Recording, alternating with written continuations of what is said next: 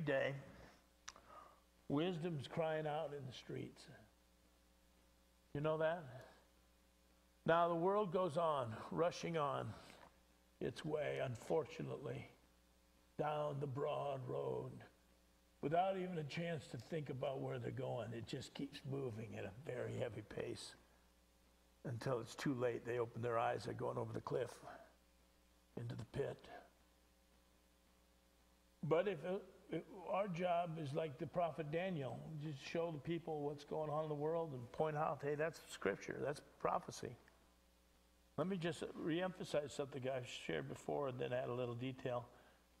There is one piece of real estate on this earth, 35 acres, that is the very center, epicenter of the earth and of prophecy, and that is the Temple Mount in Jerusalem.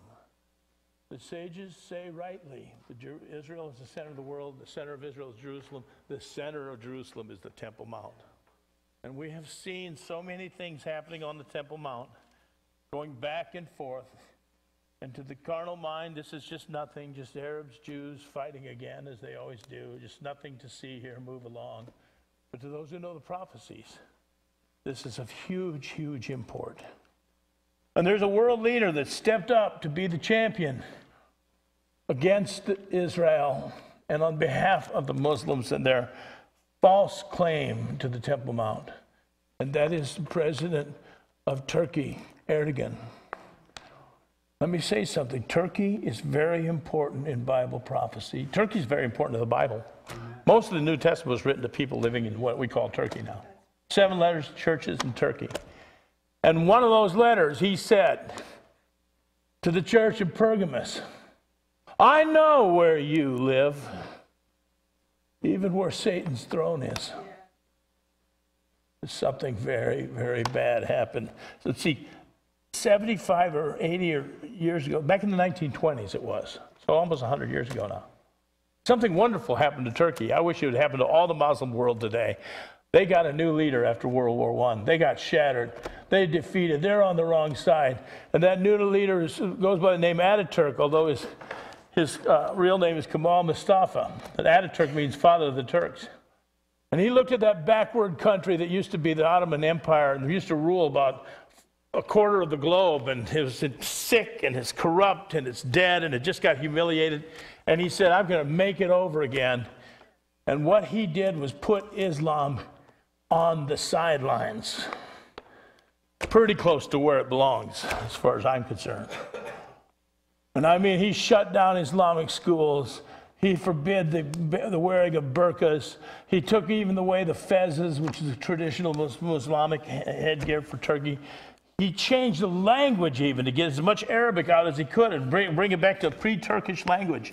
He didn't ban Islam outright, but he put it on the side for about 100 years. And guess what?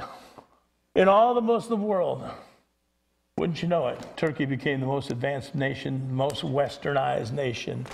The standard of living raised, education raised. It's like he removed the veil and just, in some sense, secularized the country. I'm all for secularism in the Muslim world. And they even rewrote the Constitution, and they made it officially a secular country, separation of mosque and state. And they appointed the army as the guardian of secularism. And the other thing they did, which most of the world mourns so deeply about, they haven't been able to get over it, is in 1922, he abolished something called the Caliphate, which was the central Sunni Muslim unifying body of jurisprudence and holy war, which happened to be in Constantinople. He just abolished it. And they've been mourning ever since. They want to get that caliphate back. Now that's just ancient history, isn't it? Someone says, why are you boring me with stuff that happened 100 years ago? Because before our eyes, every bit of that is being reversed. And Erdogan is going to be the champion of the Sunni world, the new caliph. He just had that fake coup a year ago about this time, which gave him the permission to purge the government and military of up to 200,000 people, putting many of them in prison, re-education camps, whatever. And he used to be pro-Israel and pro-Western, but now he's adamantly pro-Islamic goals, Islamic terror, jihad. He's calling all the Muslims of the world to unite to take back the Temple Mount from the Jews. This is prophecy. Look, I won't take too much of your time, but you know, it's the country in Ezekiel, Togarmah, Gomer, Magog, Gog, the house of Togarmah. This is ancient names for Turkey and southern Russia, the Caucasian area, okay?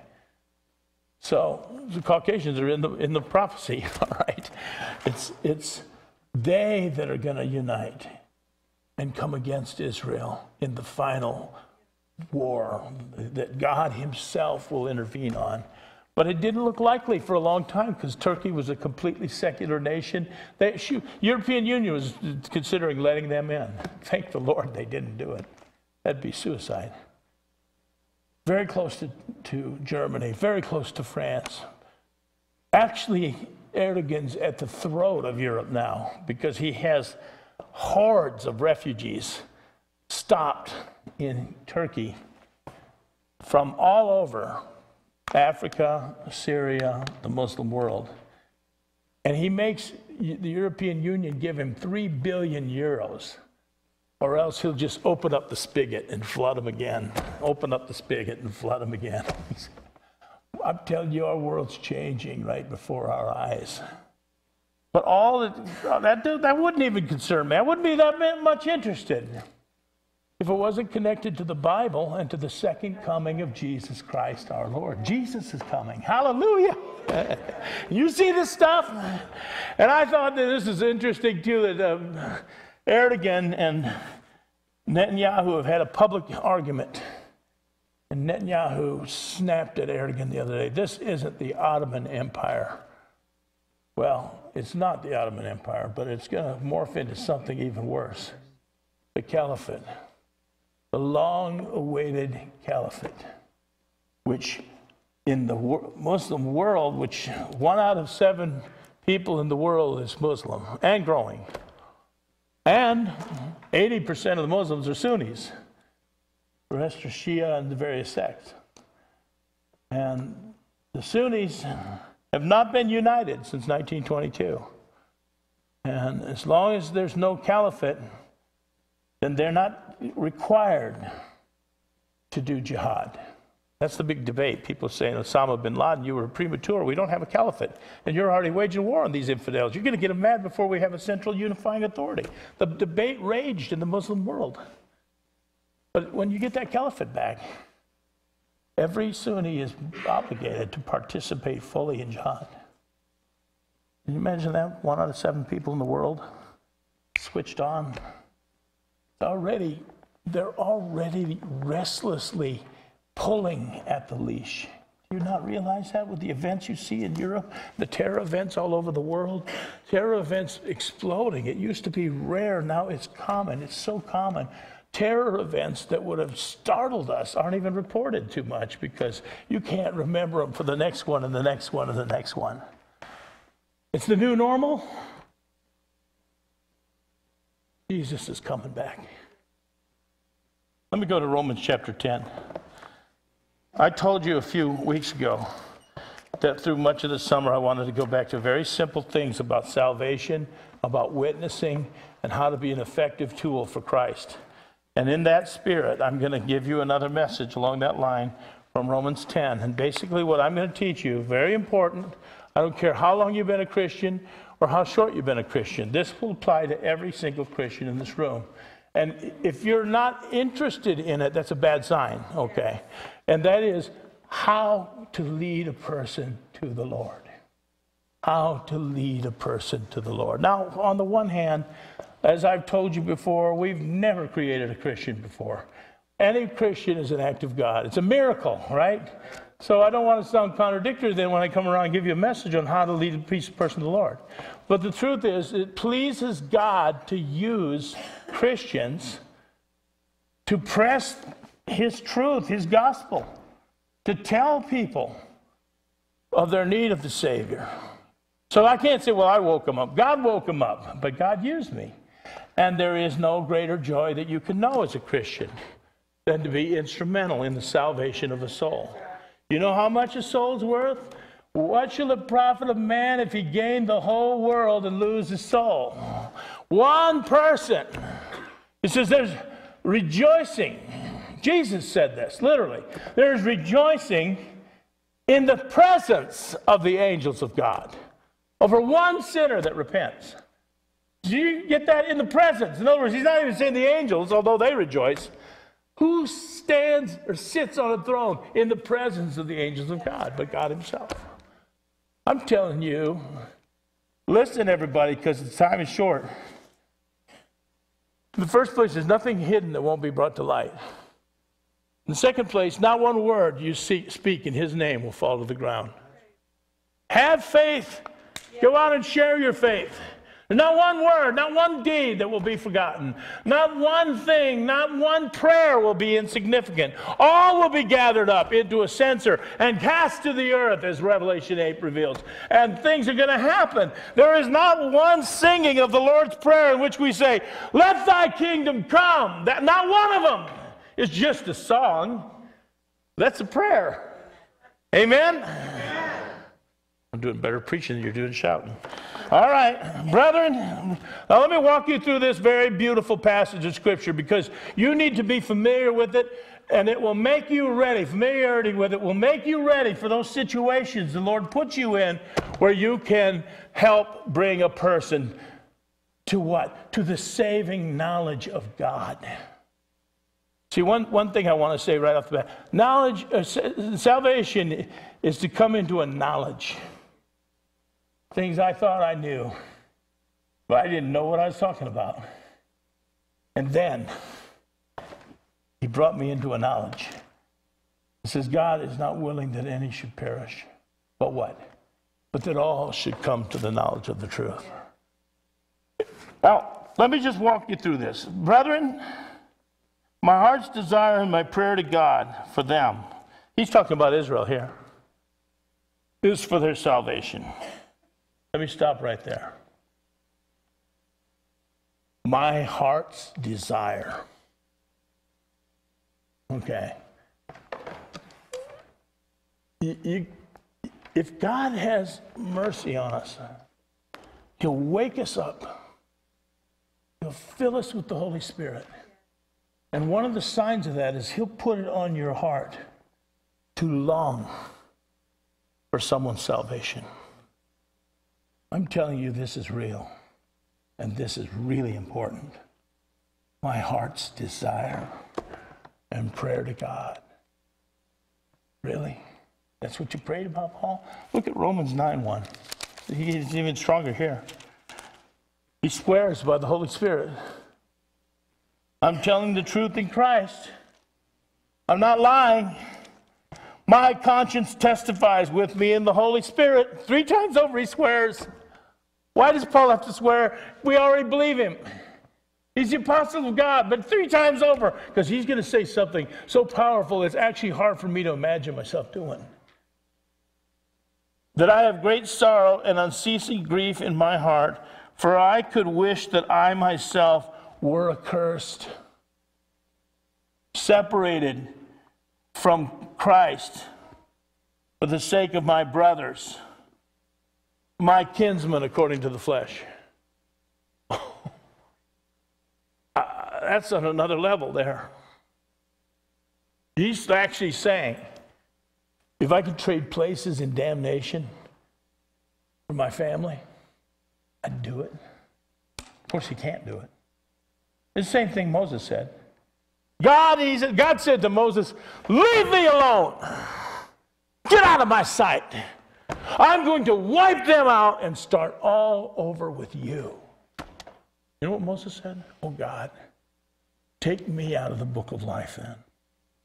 blot me out of the book of life. It's hard to fathom loving anyone so much. But I tell you one thing, if you love anyone at all, you love their soul. You really, really care about what's going to happen to them. Now, I can't say I do this. There's some people that come close, my kids, my wife, but wow. I don't think I can do it. It's too strong in me. I know there's a heaven to gain and a hell to shun. I just can't do it. Well, he couldn't do it, and neither could Moses do it. But how many know we know someone that could do it, and he did do it, amen? And that's one of the best things of all to remember, that Jesus Christ could do it and did do it. He took our judgment. He bore our sins. He took our place. It's... How many years have I been sitting here, but it's still amazing to me. It's staggering. Now, the next verse, verse 2. He says, I testify about them that they have a zeal for God, but not in accordance with knowledge. Now, here he brings this point up. Let me bring a simple point. Just because someone's zealous, that doesn't mean that they're all right. Zeal doesn't make up for anything. Jehovah's Witnesses are zealous. I've actually heard Christians say, I wish we were like Jehovah's Witnesses, because they're zealous. They go out and knock doors. I don't want to be like Jehovah's Witnesses, not in any way. They are blinded by a false zeal, and they are working toward a false goal. And when they die and their eyes are opened up, they're going to find that all that zeal did is increase the judgment on them. So I want nothing to do with being like a Jehovah's Witness. You could have a zeal that is so fake, but you're so into it, that it actually stands in the way of you becoming a Christian. I know people like that. They're zealous. They're into it, man. What are they into, though? Everything but the point. Oh, well, he makes this point. They have a zeal for God, but it's not according to knowledge. Their knowledge was extensive. I've talked about the Pharisees especially. They memorized the first 5 books of the Bible. How'd they miss the point? Salvation is coming into a knowledge.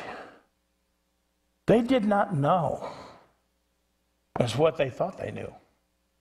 Okay? They thought they knew, and they knew more than everyone else in the nation. And they didn't know a lot. But this misguided knowledge, the way Jesus put it, he said, if the light that's in you is darkness, how great is the darkness? What? Yes, they didn't know. They didn't know about God's righteousness. Are you kidding me? They were experts on righteousness. What's righteousness? Let's put it this way. What does God require?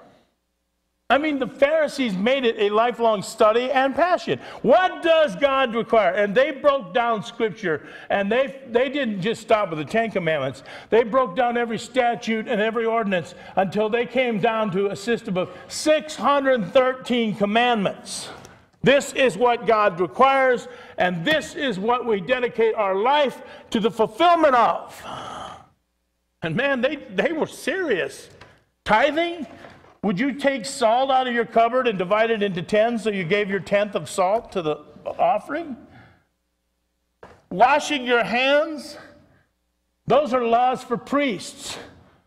Pharisees said, we're not taking any chances. Put those on us too. How many times in the Bible you see where they said, Jesus, you and your disciples don't wash your hands? Well, what do they mean by that? Of course they wash their hands. Yes, but not like a surgeon from the elbow down, as a priest would. These people were devoted, and their activities, the deeper they were into them, really, the truth is, the further they were from God, and they didn't know it. The great example is Paul. Now, let me just summarize this quickly, what they didn't know. What does God require? It comes down to this. You shall love the Lord your God with everything in your being. You shall love the Lord your God with everything that is within you, with all your heart, with all your soul, with all your mind, with all your strength.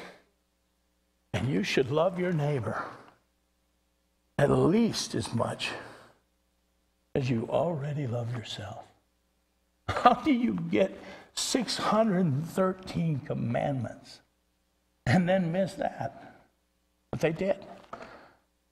613 commandments, that means your faith is in you. Your ability to know those commandments, your ability to keep those commandments, the confidence you have to keep them. I'll tell you what about what God requires. You shall love the Lord your God, Bill, with all your heart, soul, mind, and strength. I look at that in honesty and go, oh, God, I can't, I don't. I fail. And I am truly sorry about that. I'm not glib about it. Oh, I wish I loved the Lord my God with all my heart, soul, mind, and strength. And I wish I loved my neighbor. Well, we got to hire one. As much as Jesus loved me. It's certainly my goal, but man, do I ever fail. Well, congratulations. If you know that, you know more than the Pharisees. And you know, if you're a failure, that you need Jesus Christ. See how it works? People can't be saved because they don't know things. Even experts don't know things.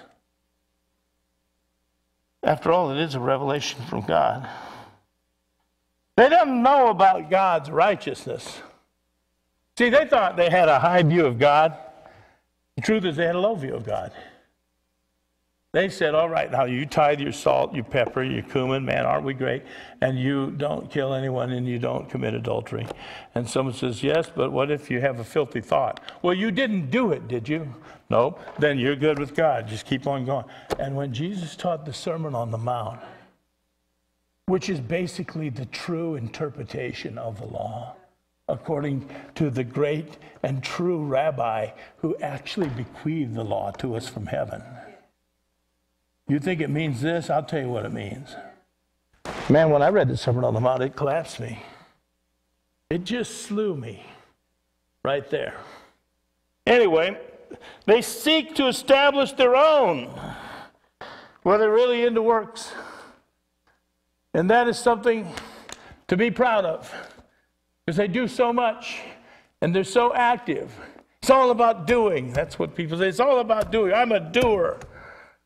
It's not about knowledge, it's about doing. So they go and establish their own righteousness. They don't realize it's their own righteousness.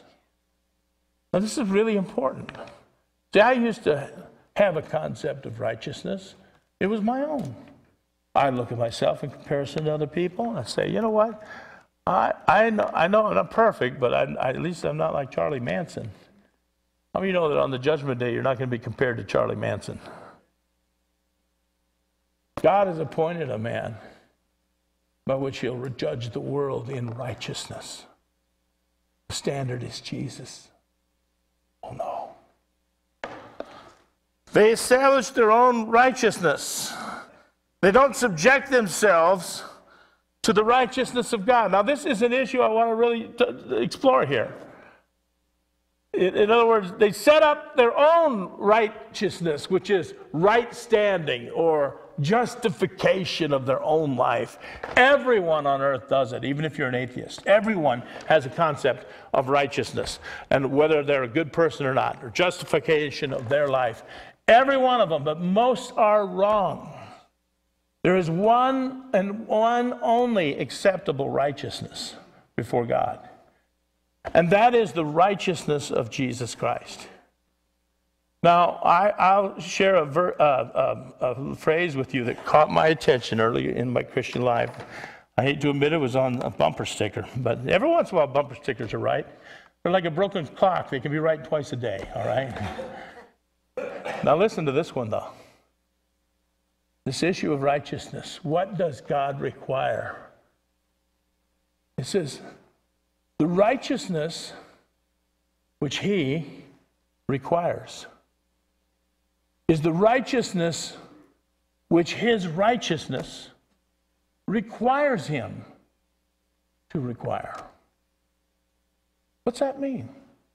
That means that being God, he can only accept absolute perfection. He can't say, well, you're a little filthy. Would you drink a Coke with just a little feces in it? That doesn't even properly illustrate this point.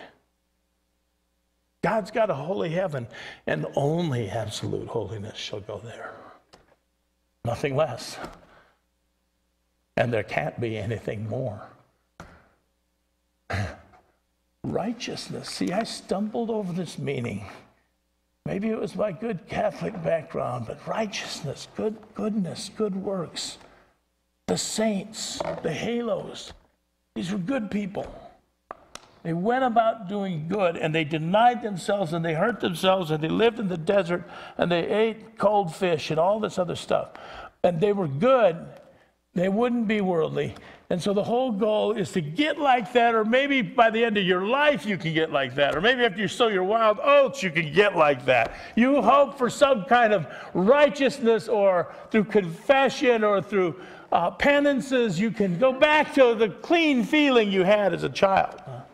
Whole thing about righteousness, and I was wrong about all of it. Righteousness means what he requires. Well, one day I found out from the book of Romans that righteousness has a secondary meaning based on this truth. What God requires, God provides. What he requires, God provides. Lord, I don't have a flawlessly clean garment for the marriage supper of the Lamb. What's he say back? I'm glad to hear you say that. I do.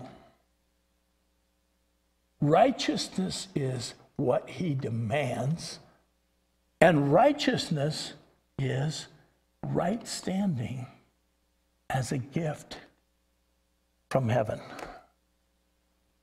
That's the meaning, the deep meaning of the verse that converted me. He made him who knew no sin to be sin for us, that we might be made the righteousness of God.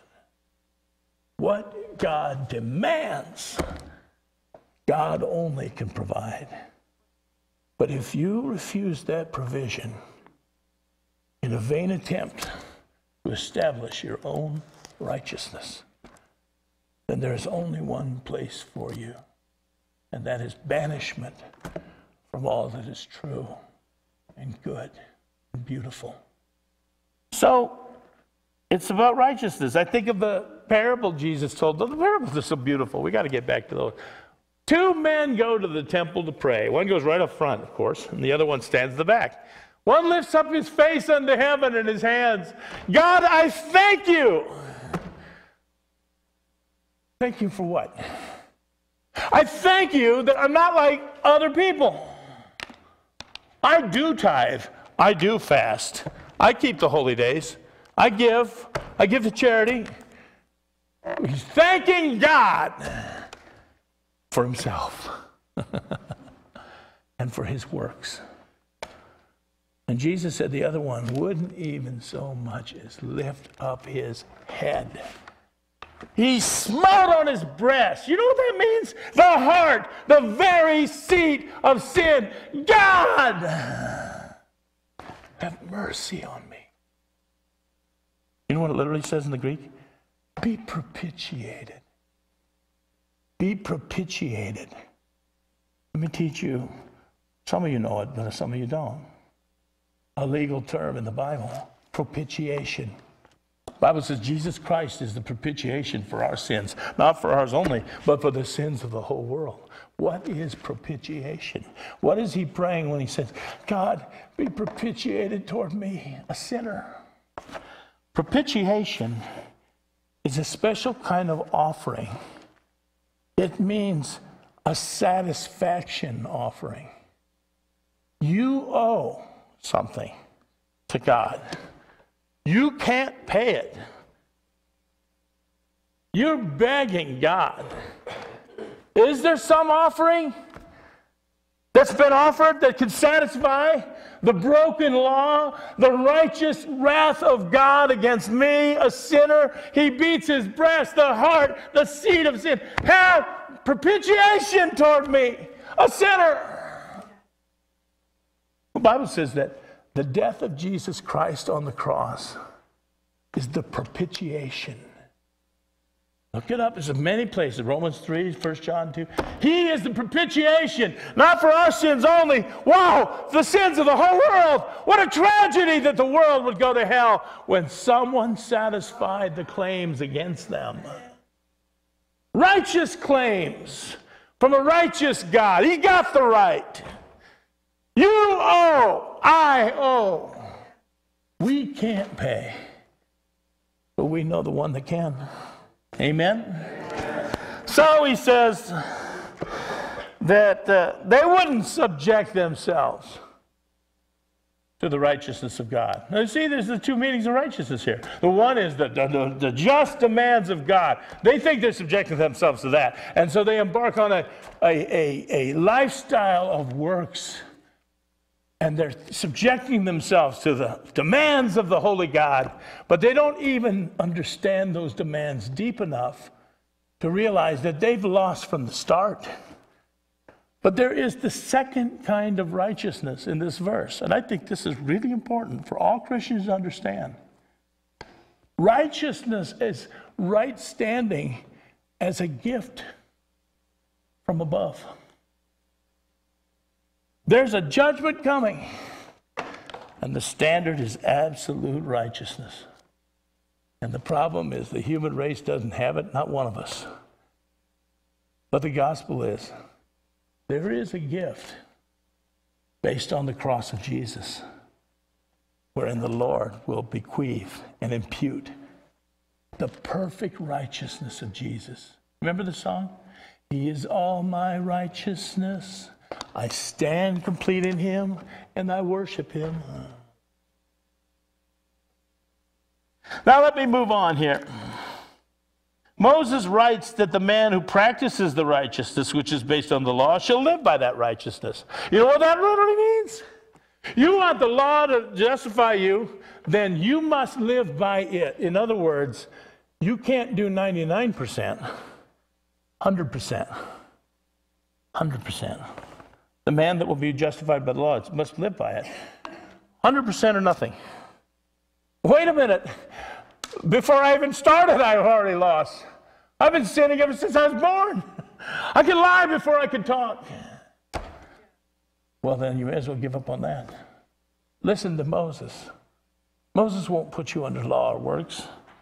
Moses says, the man who practices the righteousness based on law shall live by that righteousness. But the righteousness based on faith speaks thus. Now he's quoting Deuteronomy 30.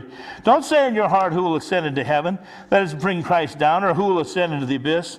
That is to bring Christ up from the dead. What's he saying there? Moses predicted this. There is another righteousness. A gift from God. It's from heaven. Someone come up from the dead.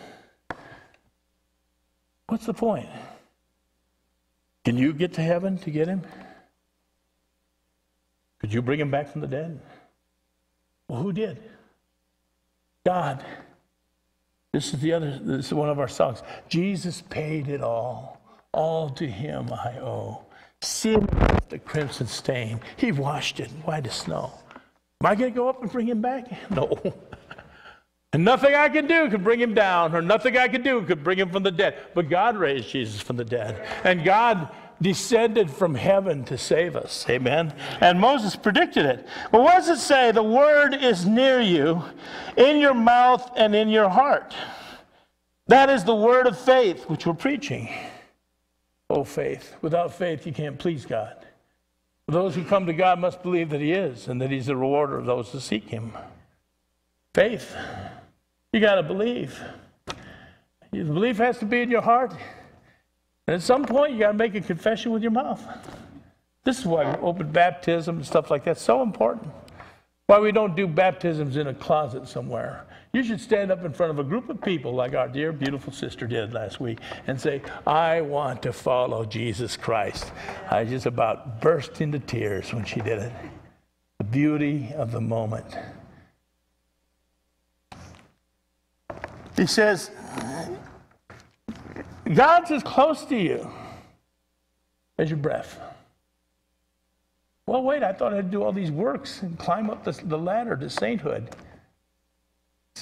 Basically, Moses is saying, because of what the Messiah does, because of what Jesus did, God's as close to you as your breath. And then he goes on to say, if you confess with your mouth Jesus is Lord and believe in your heart that God raised him from the dead, you will be saved. Isn't it simple? You ever taken anyone through that verse? It's beautiful. You sit down with someone and say, don't take my word for it. Look at what Paul the Apostle said. Look what Moses says. If you confess with your mouth that Jesus is Lord, and if you just believe in your heart that God raised him from the dead, you'll be saved. For with the heart a man believes, resulting in righteousness, and with the mouth he confesses, resulting in salvation. For the scripture says, whoever believes in him will not be disappointed. I just want to make a few more points here. Confess with your mouth and believe in your heart. Are you kidding? That's too easy. That's what I thought at first when it was presented to me. There's got to be more to it than that. Really? Confess with your mouth and believe in your heart? What? But let's just take a look at this and break it down. First he says, for with the heart a person believes, resulting in righteousness. But I want to stop and talk about that for a minute. How does believing in your heart turn you into a righteous person? Well, it has to do with the content of your belief. See, faith is all about content. Not about a feeling, not about being positive. It's about truth. Just what is it that I came to believe in my heart? Well, before I look at that, let's just look at what the unbeliever, whether they realize it or not, at the deepest core of their psychology, sinners believe some variation of the serpent's lie in the garden. You can be as God. Why do I say that? Well, what is sin? You just do it because you want to. Yeah, but it's against the rules. Oh, no, you make your own rules. Isn't that the core of what it means to be worldly? Isn't that the core of what it means to be lost? You actually believe on some level, whether it's ever pointed out to you or not, you actually believe on some level the serpent's lie. Yes, you can be as gods. You can define yourself. You can be whatever you want. You do whatever you want. And you make your own laws. Don't go by anyone else's. Boy, if I wrote a book like that, it'd probably be a #1 bestseller on Amazon, all right? There's so much hunger for that message. Be your own person. It's the serpent's lie. But we live our whole life that way. That's why we keep sitting. We want to do our own thing. If you hear the gospel, you realize something on the same deep level if you truly believe. And that is that the gospel is actually the opposite of that principle. You can't be God. You could never be God. But God became a man. The belief that goes against the deepest core belief in all my worldliness and sin and independence came down to this. God became a man. I'm telling you, that belief, it changes everything. Might not be instant, but the adherence to that belief changes everything you think, everything you practice, affects everything. The way you see God, rightly or wrongly, affects everything. God, why did you have to come down? Remember what Moses said? Who's going to bring him down? Why did you have to come down from above to save me? Man, you were so lost, so bankrupt, and so doomed. There is no other way you could be saved. God had to humble himself. You got to believe. With the heart a man believes, resulting in righteousness. You are what you believe. A lot of people's problem is not that they don't need 12 steps, they don't need counseling, they just need to quit believing that they're God. They go back to that, that's a start right there. I don't want to be a God anymore. I want to be a man under God. I want to worship God. Worship itself, true worship, will take care of 90% of your problems. This is like a GPS. You got to get everything in coordination. Now let's see, where is God? Oh, God's above.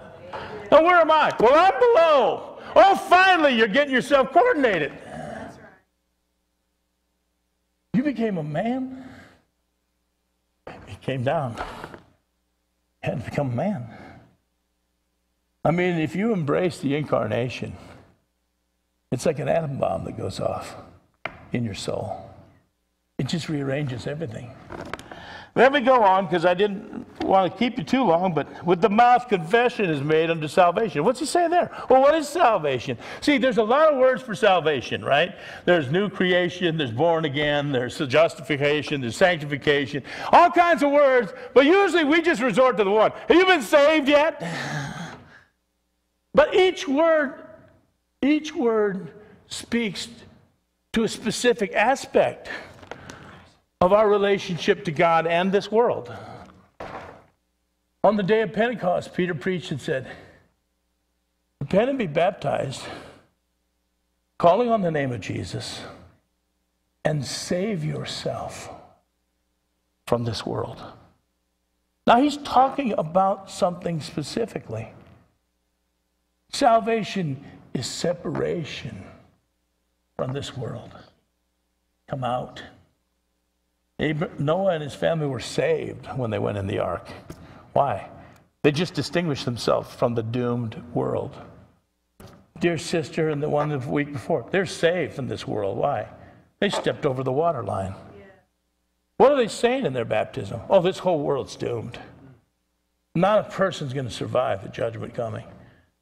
But we want to call upon the name of the Lord and step over the line and be saved. See, what he's saying is, when you confess your faith, you distinguish yourself from the world. In a special, powerful way, you step aside. You keep doing that and you keep distinguishing yourself. Now, just one more. He says, you got to believe. To confess with your mouth Jesus is Lord and believe in your heart that God raised him from the dead. The church has developed creeds over the years, and I love creeds. I mean, they're fantastic. Hear a whole room of people make a confession of faith. Some of those creeds are great. We believe in God the Father, the Almighty, the maker of heaven and earth. I could go through the Nicene Creed, the Apostles' Creed, and it's beautiful to me, right? But what you're seeing in Romans 10, verse 9, is the earliest creed. Why did they have to get more complex? Well, because they were fighting heresies. So, every time a heresy rose up, they put another line in the creed to say, no, we're not the people who believe that. Okay. Jesus is God, but he's man, but he's undivided. These creeds get complicated because the heresies complicate everything. And they want to find out who actually subscribes to the real, true, orthodox faith. Amen? But the earliest creed is very simple. Jesus is Lord, and God raised him from the dead. Now, I could unpack that. I could spend weeks unpacking that. What are you saying when you're saying Jesus is Lord? You're saying that Jesus is God. You can't be saved unless you say that. Jesus is the Lord of the Old Testament, the Yahweh. The Lord said to my Lord. What's in that? Well, it implies the Trinity, the incarnation, the doctrine of him coming down from. What's the Lord doing down here? Well, he had to come down to save us. Remember Moses? Who's going to bring him down? Well, he's going to bring himself down. Who's going to bring him back from the dead? Well, he's going to have to do that. We can't do that. Then who's going to make man righteous? Well, it's all him. Not a thing you can do. Except believe. And I want to close on this. Believe is more potent than mental assent. Someone says, I can agree to that. Jesus is Lord. George Washington was the first president. America is a capitalistic country. I can agree with all that. No, believing isn't that. That's called mental assent. Believing is entering into it in your heart. You mean God came down from heaven? That was God hanging on the cross? Christ crucified? Why did he have to die? See, that's implied in this. God rose him from the dead. Well, why did he die? Man, he had to die as a substitute for your sins. When they went to embalm him, the tomb was empty. God rose him from the dead. What's the implications of that? If God rose him from the dead, God's going to raise you from the dead and me from the dead. In fact, God's already raising you from the dead. You're separate from the world. Resurrection's already happening. Look, immerse yourself in this. Sit down and take someone through it. Lead someone in prayer. Pray with them that they accept Jesus Christ as Lord. The time is short. Father, in the name of Jesus, thank you for this church, for her hunger for God and love, truth, and willingness to follow you and not be afraid of the reproach of this world. Please bless us. Bless every member, every family, all of our children. Father, and we're part of the bigger church. I thank you for that. We're part of something bigger than we are. Let the church of God prevail in the last days, Lord. Let us finish the race strong. Yes. We ask in Jesus' name. Amen. God bless you.